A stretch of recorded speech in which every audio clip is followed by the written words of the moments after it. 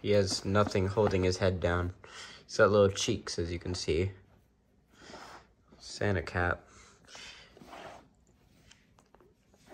So this one is the model that was sold at Hallmark. This one exactly wasn't sold at Hallmark. It was on Amazon.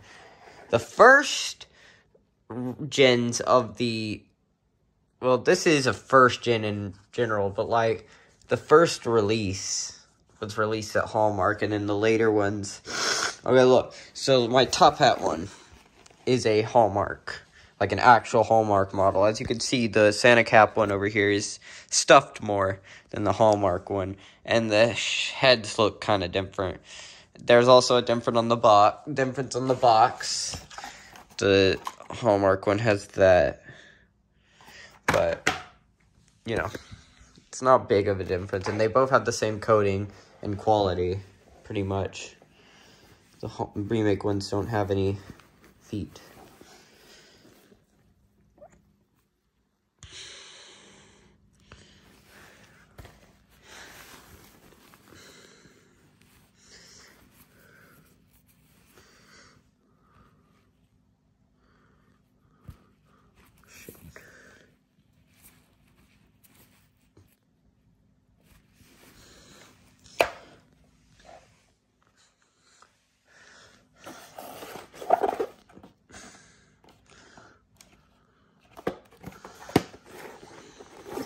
Alright, so, as you can see, the box is like that. See, it says down here it has the barcode. On the Hallmark one, it is different there, see? Amazon Hallmark.